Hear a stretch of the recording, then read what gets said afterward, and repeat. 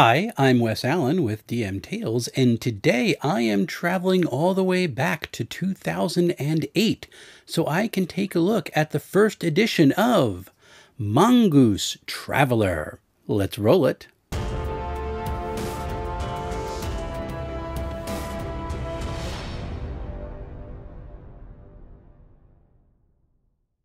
First off, I have to thank TravelerRPG.com and their wiki about Traveler for all the information about the history of this historic game.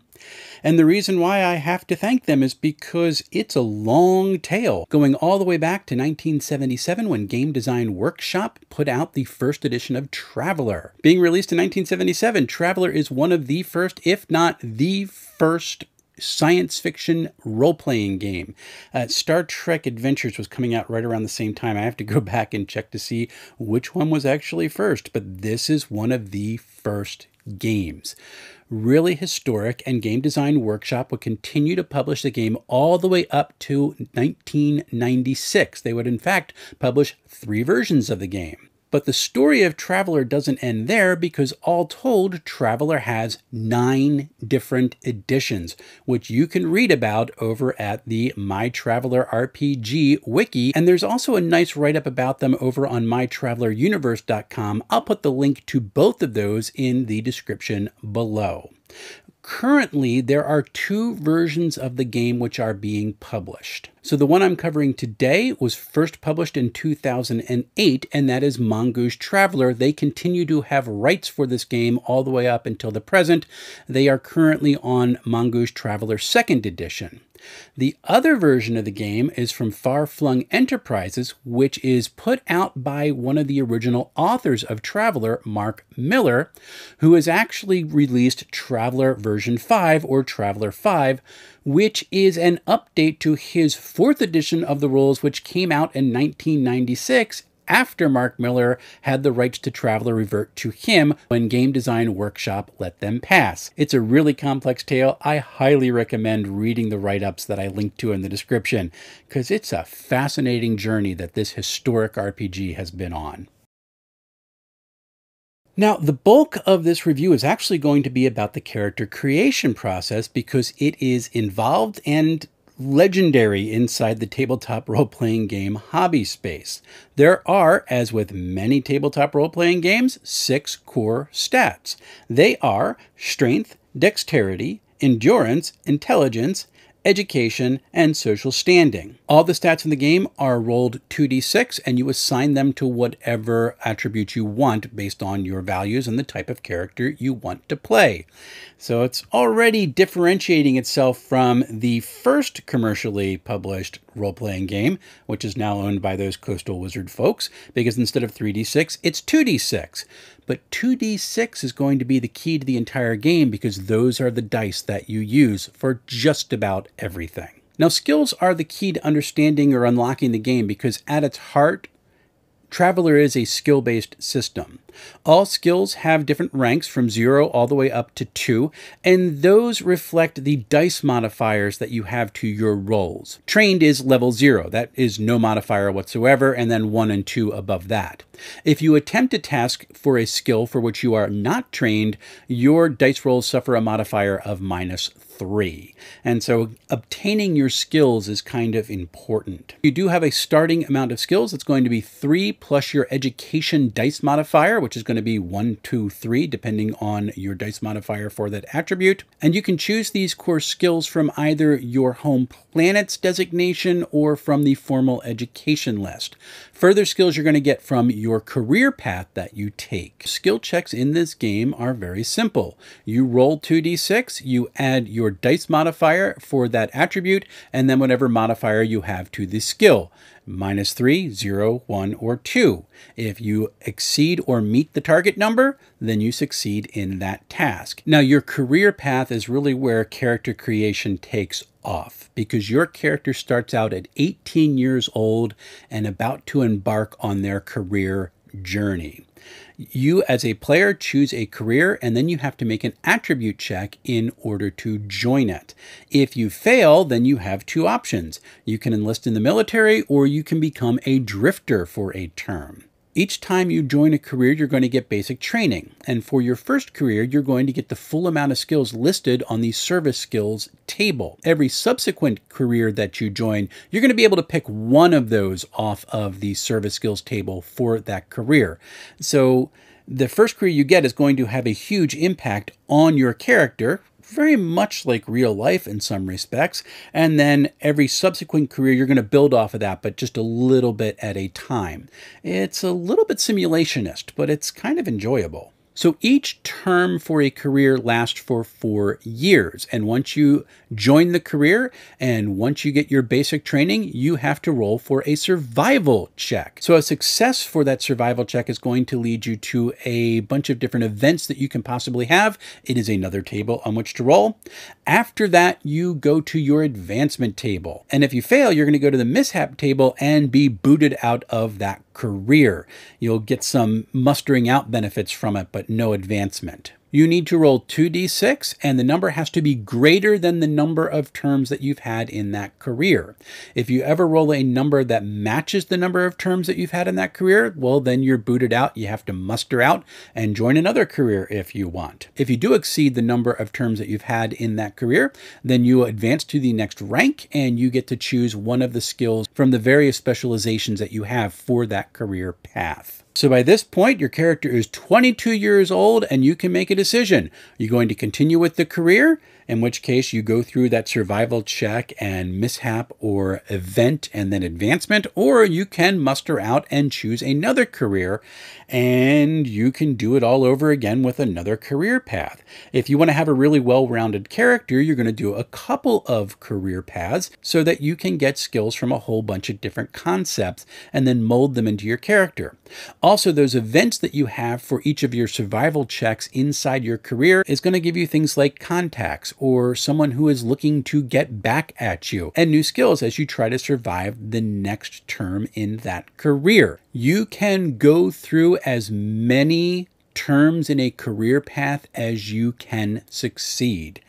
And your character ages up 4 years each time. So if you do 3 terms in a career, you're going to start play with a character who is 30 years old, has a bunch of things stashed up because they've mustered out of a career or two, and all those skills that they've learned while they have been inside their career paths, including all the contacts and their enemies that they might have accrued on the way.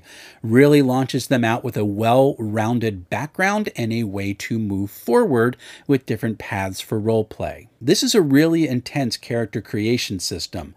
It is involved, almost a game unto itself. I am not entirely sold on it, especially because you're supposed to do this with all the characters at the table, and I'm more of a roll and go type of guy. This would take a while, but I can tell you this. It solves the problem of a character coming to a table like Dungeons and Dragons with a first level character and having a backstory that spans like 40 years and all these incredible things they did, and they have 2 hit points. In this game, you don't get away with that. You've literally rolled through their career path until the point where they decided to launch out into their adventurer career that you are now going to play. So that is actually really appealing to me. I'm not sold on it, but man, am I willing to try it. And I will say this, if I ever decide to write a science fiction novel and I come to the point where I want to design my characters, the Traveler method of character creation, that's pretty much what I'm going to use because it is stellar for creating well-rounded and realistic characters who have a presence inside the world. It's pretty cool. Like I said, I'm not totally sold on it because I want to roll and play, but man, my cap is tipped to it because it is a really unique and interesting way to build a character. So the book is hardbound and stitched binding. It is 194 pages, although the last content of the game itself appears on pages 182 to 188 with a rather nice index. There's also a 1-page character sheet that appears on page 191. The cover of the book is, shall we say, austere. It is pure black. It gives you the sense that you are just out in space. And then there is the Traveler logo with a streak across it and core rulebook underneath. It does give you that sense that you're out into the unknown in this book. And in a lot of ways, it pulls off of the 60s and 70s vibe of science fiction to be this kind of mysterious presence and not the grand fluid artwork that we kind of see in more modern books. It's appealing and unique, and I like it for its minimalist, very clear presentation. The layout of the book itself screams at the top of its lungs, "I am old school." The body font itself is just sans serif, and then heading fonts are an italicized sans serif font, which are a little bit decorative. Top level headings and chapter titles are actually an outline version of that heading font. Everything feels very retro. There is no color at all in the book, and that goes through everything.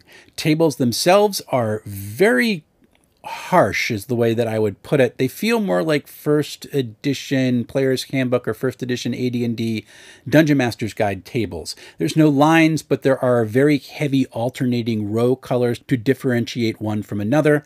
It's not the most friendly looking, but it is highly readable. Headers are really, really simple. There is the chapter title, that italicized heading font in the center of the page, and then a thick line going across the length of the page on both left and right.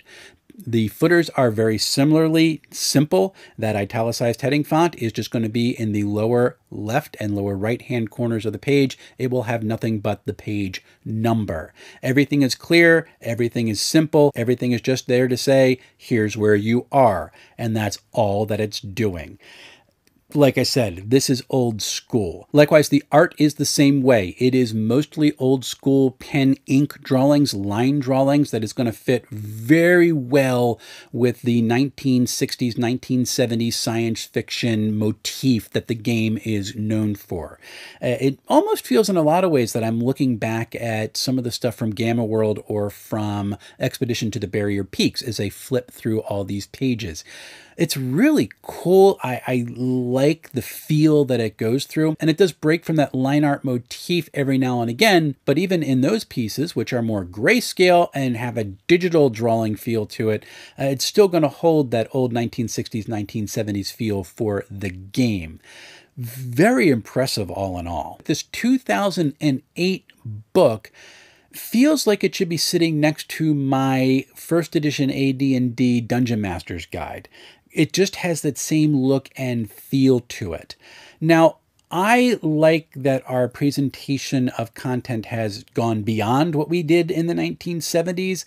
I think it was great for the time. I think that it was clear enough at the time, but we've improved our layout and design a lot since then. And in fact, Mongoose Traveler 2nd Edition is a much more modern presentation of this essentially same system. So I would have liked had Mongoose Traveler's 1st Edition maybe moved the design language forward a little bit, but they captured the original heart of this game, and maybe that's what they felt they needed to do as they were just buying the publishing rights back in 2008.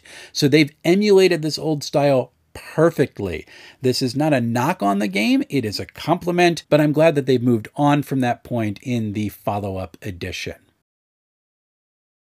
So this is my first experience with Traveler, any edition, which is weird because this game has been around forever.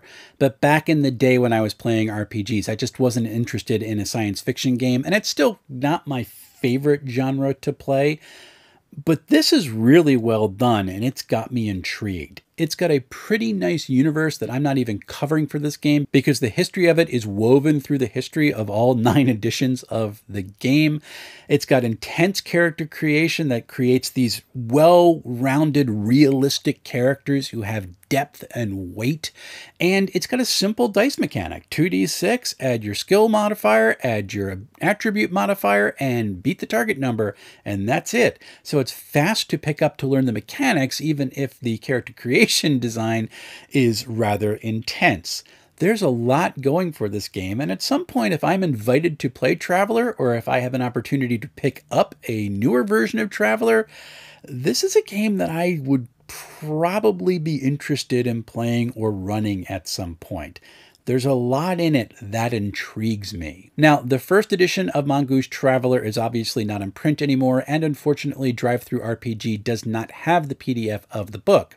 If you're interested to pick up the first edition of Mongoose Traveler for yourself, I found it on eBay at a list price of about $28 to start. You can probably get it for a little bit more than that for a pay what you want or make an offer right now. So maybe 40 bucks you can get a copy of the first edition of Mongoose Traveler. It's a nice little bit of history to have if you're interested in it.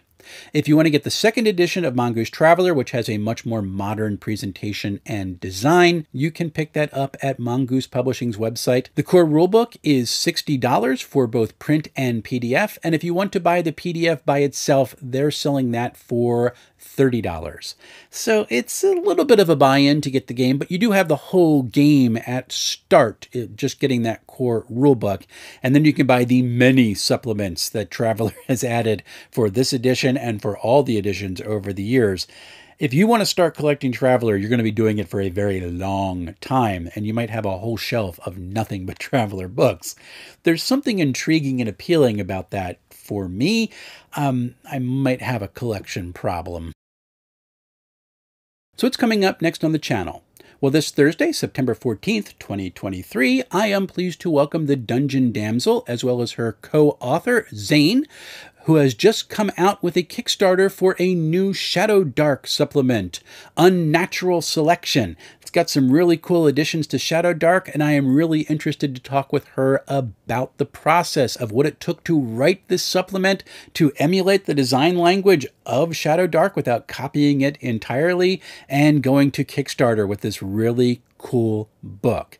If you're free at 1 p.m. Eastern Time on this Thursday, September 14th, I would love to have you join us for that really fun chat. Also coming up in the review queue, I do have the core rulebook of Dragonbane Red, and I need to begin working on my review of that game.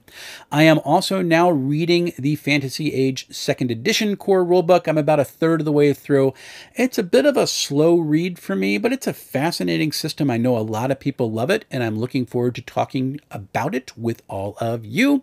Finally, on the back there on the shelf is the Marvel Multiverse game that came out in August. I'm still dying to get into that book. It has been pushed back on my review queue, and I've got a whole bunch of other games. Don't worry, Forbidden Lands is still back there as well. This is something I really want to review, and I'm looking forward to getting to it. There's just so many games, and a lot of people I'm planning on talking with during my Skipping Lunch streams. So, until we see each other again, folks, happy playing, everyone.